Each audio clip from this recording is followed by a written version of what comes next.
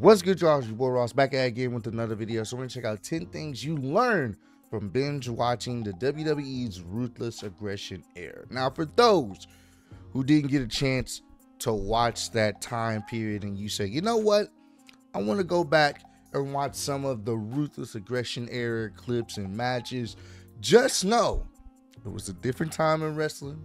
It was a different time in the world, and they were able to say and do a lot of things that they could not do today without dealing with people trying to cancel them. Some of it justified, others is just different climate in the world we live in today, so people are extra sensitive. But it is a good watch. I do feel like the Ruthless Aggression era had some of the best wrestling. Did it have some of the best storylines? Here and there, but I do feel like the wrestling in this particular era was, in my opinion, I think it was better than the Attitude Era. I think the Attitude Era worked with some really, really good storylines, and it was just more like the shock value. That was just different time in the 90s. But the Ruthless Aggression Era, in my opinion, had the better wrestling. That's when you started seeing more focus on the wrestling aspect of these storylines. There was still some good ones, but the wrestling was definitely there and improved from the Attitude Era, as it should have been. So we're going to check this out, go down memory lane. For those who do know about the Ruthless Aggression Era, you guys already know what's up. For those who don't, sit back and enjoy, man. It was the very difficult follow-up album. The WWE had exploded with the Attitude Era, and that cooled off. The company rebranded, and from 2002 to 2008 tried again. There were ups and downs, obviously. If you went around though, or just want to walk down memory lane, my name is Simon Miller, and it's 10 things you learn when binge watching it today. Number 10, the attitude adjustment. Sorry, I shouldn't have done it. I suck. It is just so obvious that when you do go through all this, WWE doesn't really know what to do. They were still doing well as a promotion, but compared to the Attitude Era, it was night and day. When you are a business, you don't want to compare the numbers and realize they're heading in the wrong direction. This is why some of the Ruthless Aggression days are way crazier than what came before. My word. In a desperate attempt to refine the magic, some of the stories are just offensive. Even those involved came out after and said the same. That is why you get the Katie Vick story, the poorly-ended Billy and Chuck angle, and hot lesbian action. It's not a figurative turn of phrase either. WWE just sent two women to the ring. Like I said, it was a different time in wrestling. And told them to kiss. Stupid wrestling. It comes mostly in 2002 and 2003 as WWE sort of adjusts, but even after that, just so bad and has aged horribly. The clean Triple H stuff especially. Who thought necrophilia was good for anyone? Number 9, the very difficult single. Yeah, nah, that was truly one of the worst storylines in any era. We're not just talking about Attitude, Ruthless Aggression, this new era, whatever. That is one of the worst ideas and one of the worst stories ever in wrestling. Brand pay-per-views. This was always going to happen. As soon as WWE split Raw and SmackDown, the trial of single brand pay-per-views was going to start. Look at it this way. They don't do them today. Sums it up. While they were good in the sense more people got on the shows, it just took away the magic. These events seemed to happen every couple of weeks, and after a while, they all blurred into one. Go back to 2007 especially and check out some of the matches. You won't believe they actually existed. For example, Christopher Nowinski and Rodney Mack versus the Dudley Boys. It's not that this was bad either, but to fill the card, it was rushed, and it felt like something you would have just seen on SmackDown.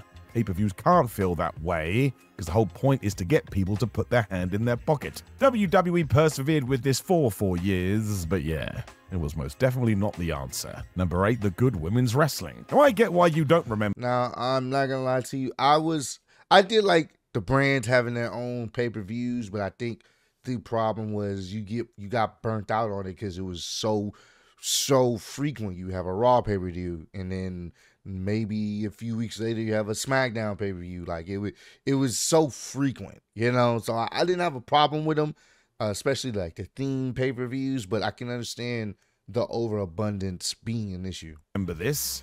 just talked about hot lesbian action. The It is such a lesbians. shame, though, as there were a group of women who couldn't be bothered with these out-of-date stereotypes, so went out of their way to prove regardless of sex, we can work just as well as anybody else. Trish Stratus reworked the whole division, though, as did Mickie James. Plus, you had Beth Phoenix and Victoria just smashing each other right in the face. It's wrestling. WWE was still very much into the diva look, but this lot didn't care. Melina eventually worked herself into this mix too, and her I Quit match with Beth Phoenix at One Night Stand 2008 is just a war. Eventually, Michelle McCool would carry this one, and she has been very vocal about it all. Management literally telling the women they're not allowed to wrestle like the men. Yeah. And that is just a stupid thing to say. Number 7, don't ignore the C shows. Today we have the likes of WWE Main Event and Level Up as our so-called C shows. They mostly exist to fulfill quotas, but hey, you do get some good matches between some up-and-coming talent. Plus you'll see some main roster guys to boot. This was the same during the Ruthless Aggression era, except the passages of time have been super kind to the likes of Velocity and Sunday Night Heat, because you can see the stars of tomorrow today. I mean, in August 2003, John Cena and Daniel Bryan just have a match, because why not? That's and crazy. You get Paul London versus Akio, which you have to see.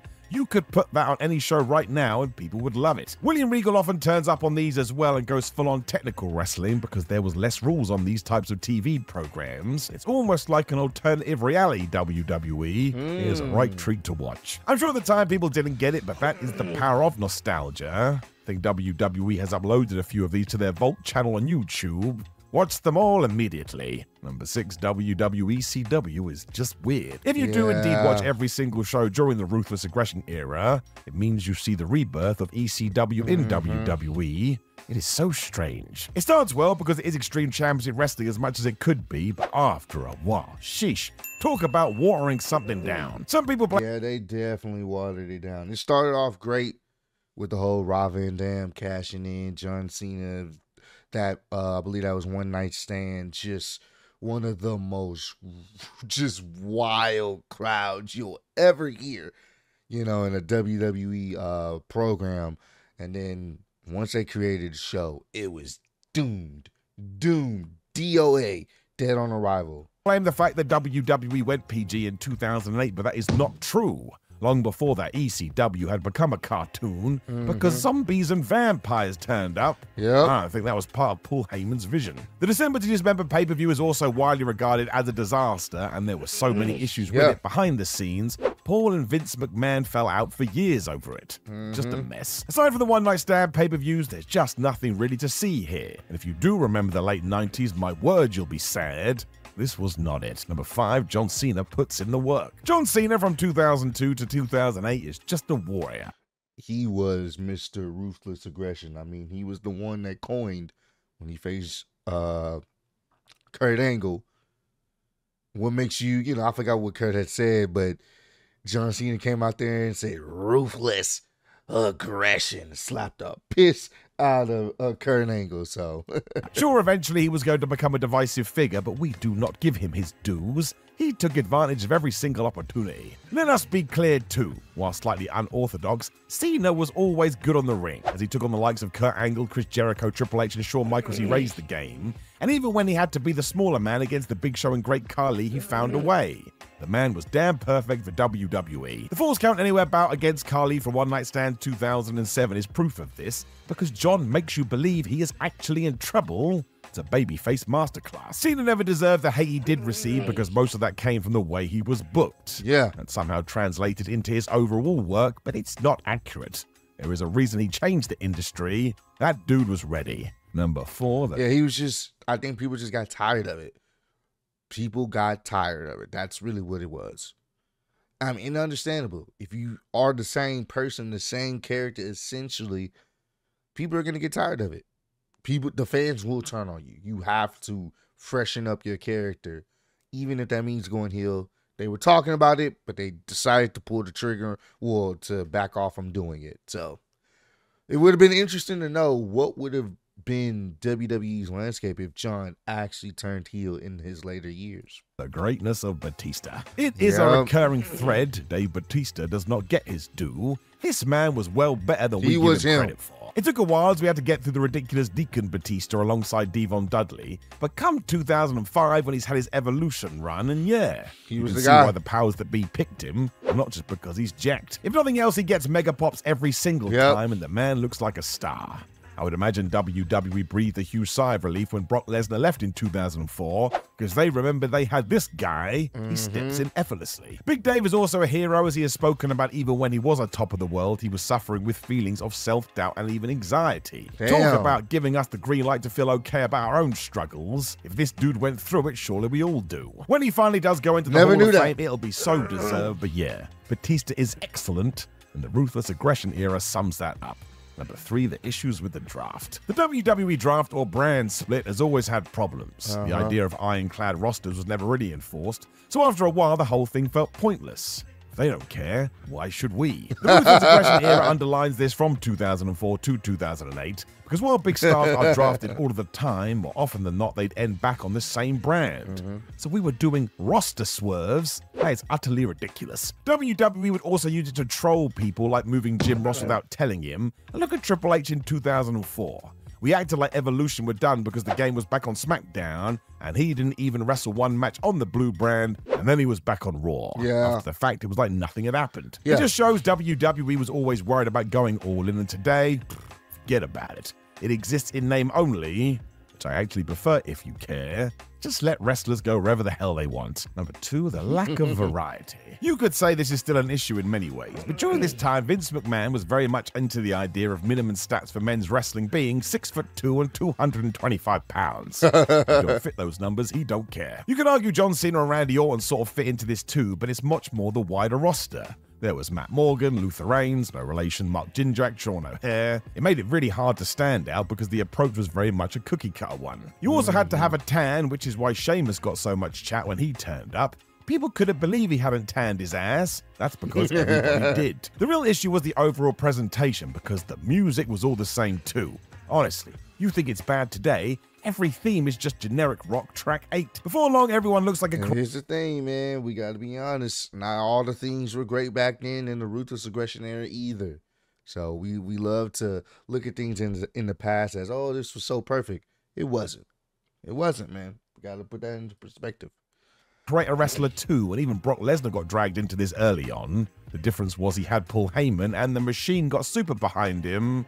And yeah, that crazy, crazy athleticism. You could say others would have flown too if not for this, but hey, it's why we did go through so many bodies. At the end of the day, they all sort of felt replaceable. Number 1, there is too much Mr. McMahon. And even he knew this. As controversial as it was, there's a reason he tried to kill his character off in 2007. There's nothing else to do. You can't take away what he did during the Attitude Era, as he was the perfect fall for Steve Austin. But much like a lot of the Ruthless Aggression period, it was just hoping lightning was going to strike twice. It did not. It's why Vince himself started to wear a do-rag and made himself ECW World Champion, because he felt like it would rile people up. No. Did totally the wrong way. There's also all that nonsense with D-Generation X, which wasn't all that good. It just featured so many poo gags, like watching a child write television. You really feel it during this run because it almost feels forced. Really, once Stone Cold had walked off into the sunset, McMahon should have done the same thing.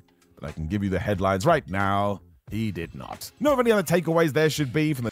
There was some good stuff. I did like some of the interaction with him and DX. So I was okay with that, but he was heavily involved, especially with ECW. That whole do-rag and him, what up, my nigga? I just,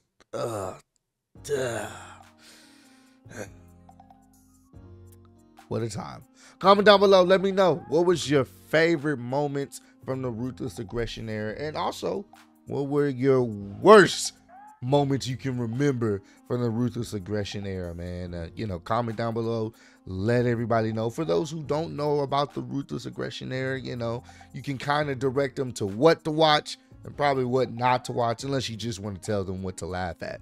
Let's let those who were born after that time get a chance to go back and watch certain matches, certain clips, and enjoy or laugh at the hilariousness that ensued in that time period. But I appreciate all the love support y'all showing on the channel. Road to 150K. Appreciate y'all kicking it with me. See you on the next one. Peace.